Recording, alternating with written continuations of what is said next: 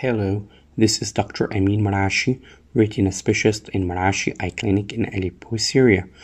I am presenting the course of OCT for macular diseases. In the previous presentation, I discussed the posterior vitreous separation, vitreomacular traction, and epiretinal membrane. In this presentation, I will discuss vitreomacular interface abnormalities including lamellar hole, full thickness macular hole, retinal detachment, and vitreopapillary abnormalities. Lamellar hole have a lamellar defect in the form of irregular thinning of the outer nuclear layer with the cleavage or schisis between the inner and outer retinal tissues. The lamellar hole is usually occurring due to avulsion of the cystic roof caused by an uncontrolled edematous process, vitreomacular traction or tangential traction by an epiretinal membrane, which appears as hyperreflective band causing corrugation of inner retinal layers. In contrast, can be presented in medium reflectivity and not induce any traction. Lamellar holes secondary to vitreomacular abnormalities have two ways to progress. The first is due to vitreomacular traction. Indeed, it will cause an intraretinal tubular cystic changes forming schisis between the outer plexiform and outer nuclear layer in a mustache appearance with a relatively intact ellipsoid zone. The wider the inner edges of the lamellar hole, the more thinning will be. Hence, the schisis itself will cause a relative scotoma. However, in severe cases, there would be a small cystic formation in the level of the inner plexiform layer. The other form of lamellar hole related to traction is usually caused by the epiretinal membrane leading to degenerative cavitation forming cleavage of the inner retina, leaving a lamellar defect similar to top hat. The wider the inner edges of the lamellar hole, the more thinning it will be.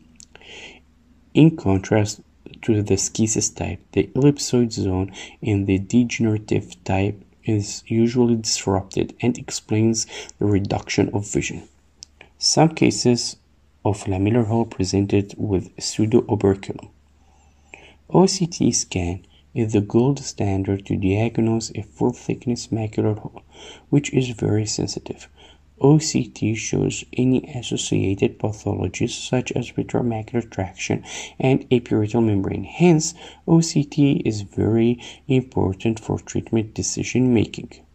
OCT is very important to measure hole size, as the narrowest site in the mid-retina between the hole edges are used.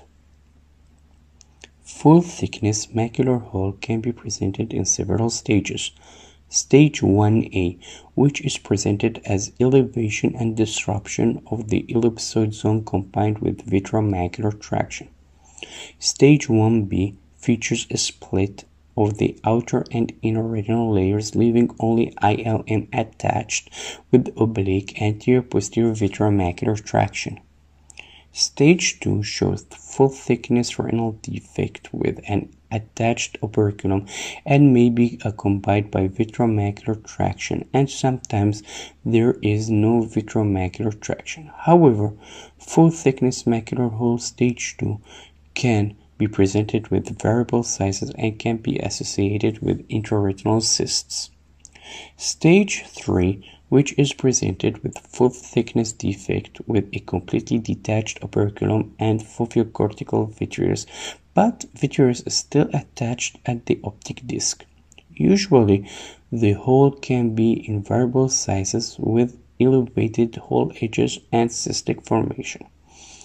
Stage 4 features full thickness defect with a completely detached operculum and foveocortical vitreous, but vitreous is detached at the optic disc, aka full posterior vitreous detachment, and usually the hole can be variable sizes with elevated hole edges and cystic formation.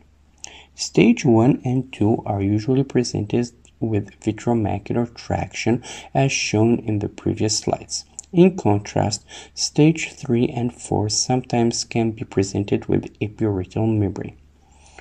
OCT is very important to assess the progression of a full-thickness macular hole when monitoring the natural course of the macular hole in stage 1 and 2.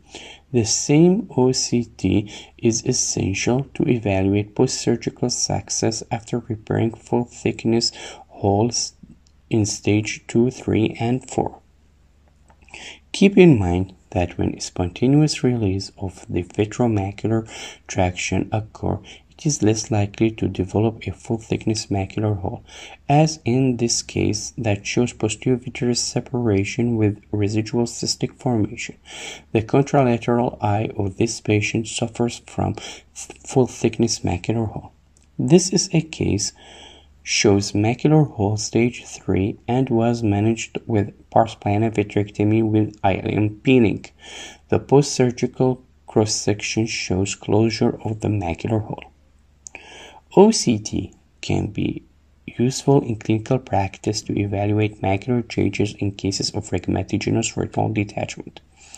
OCT can accurately assess if the macula is attached or detached, along with the presence of vitreomacular abnormalities such as epiretinal membrane, which may warrant epiretinal membrane and ILM peeling during surgery. In contrast, when there is a thinning of the retinal tissue in the center of the fovea, the ILM peeling may lead to a heterogenic macular hole. In cases of rhegmatogenous retinal detachment associated with detached macula, the photoreceptor layer may present with increased reflectivity and disruption, along with intraretinal cystic formation, which may feature a poor visual prognosis. OCT can assess vitreopapillary abnormalities. In clinical examination, vitreopapillary traction may appear as swallowing optic disc. Hence, OCT is very useful to diagnose vitreopapillary traction, which shows persistent anterior-posterior vitreopapillary traction with deformities of normal papillae anatomy. Thank you for listening. I hope you find this information useful in your daily clinical practice. Please stay tuned for the next presentation where I will discuss clinical application of OCT in cases of retinal vascular diseases.